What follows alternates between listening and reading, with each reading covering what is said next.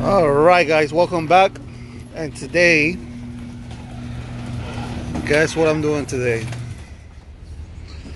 I will be going to dyno test this baby for the second time, and hopefully we get the results we want. You know, last time I had a couple of problems with the O2 sensors and the antifreeze, but hopefully this time, you know, at least I'll hit like a 450, you know, but who knows. Let's hear a cold start, guys. Let's hear this cold start.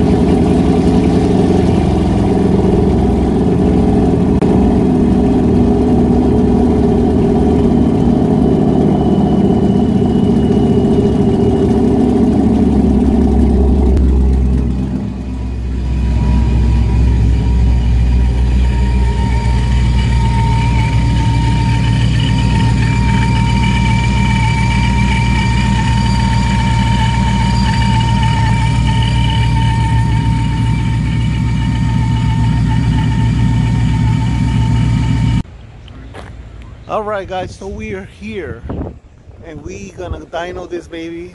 You know, this is the second time that I'm gonna dyno it, and hopefully we got some good results. You know, I fixed all the little bugs that it had, you know, with EMP performance, and we also, you know, did catless mids, and we changed the O2 sensors, and we took care of the antifreeze problem. So this is the second time me dynoing it, and I predict 450. I'll be happy with that, you know. So, you know, just to see where I'm at before I go to the next step. So that's what I predict, 450. So let's see what's gonna go on, guys. I'm gonna cross my fingers.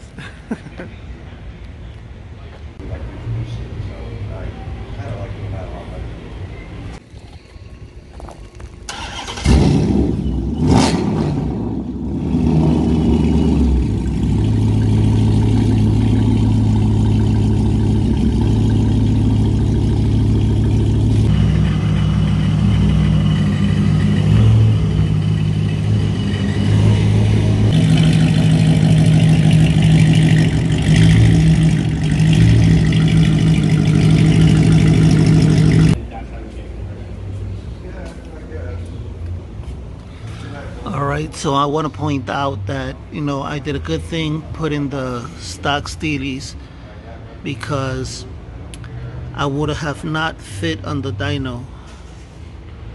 Look.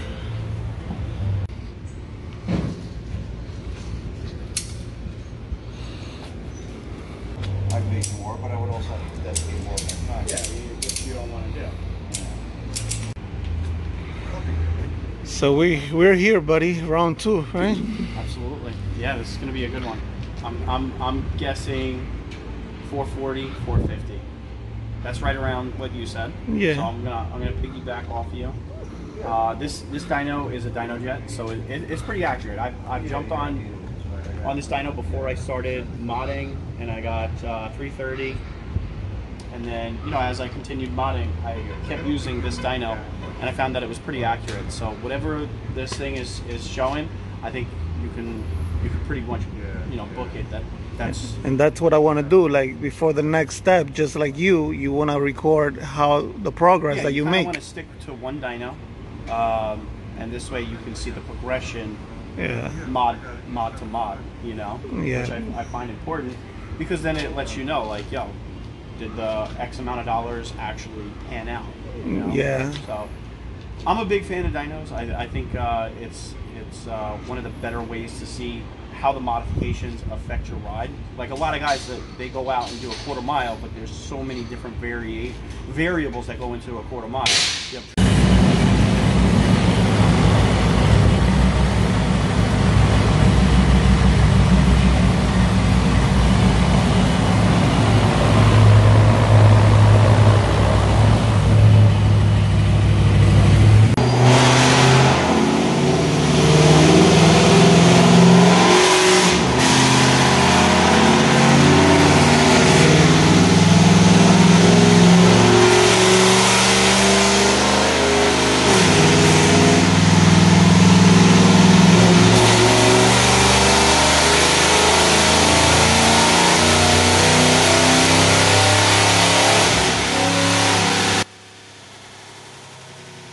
And right there, guys, right at that moment, seeing them thumbs down was like, damn, not again. This is the second time I try to dyno this car and I cannot get its peak horsepower. Like, what's going on? Like, damn. So, you know, thank God I had RT Life with me, and these are clips from the rest of the day. So I hope you enjoy, and make sure you follow RT Life because, you know, he always throws down on the regular great content, and he always up for Mopars. So make sure you follow, guys, RT Life, and enjoy.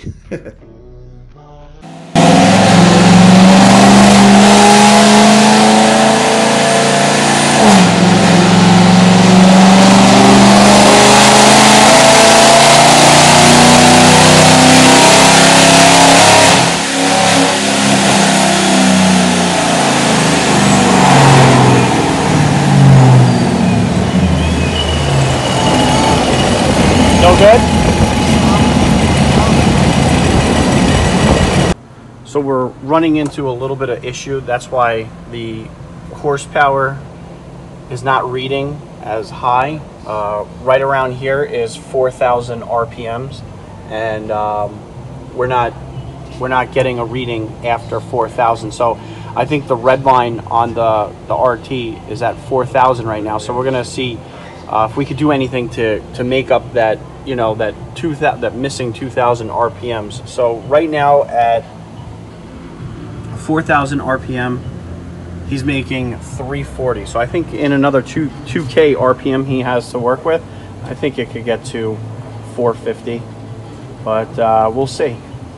Hopefully we could get it figured out.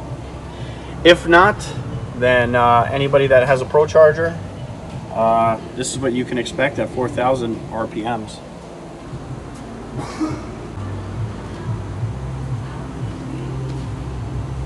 You know which one it is?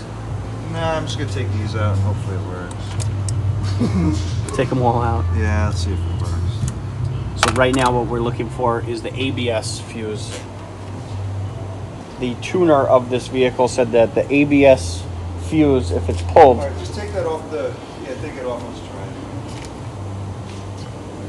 it. It will go to 6,000 RPM, so I don't know, we'll see.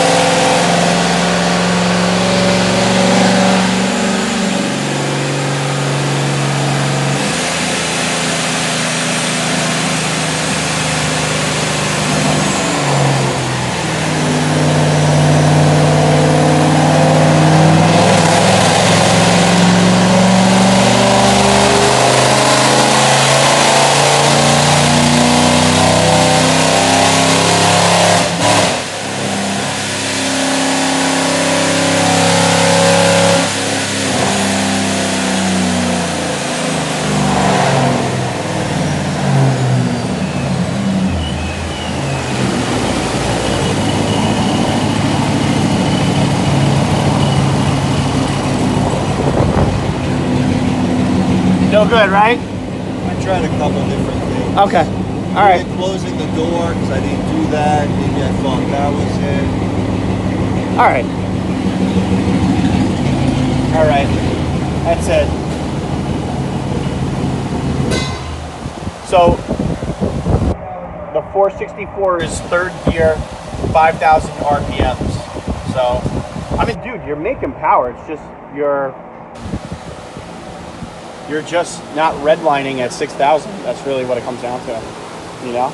So, I mean, the power is there, but you're just not able to find your peak wheel horsepower.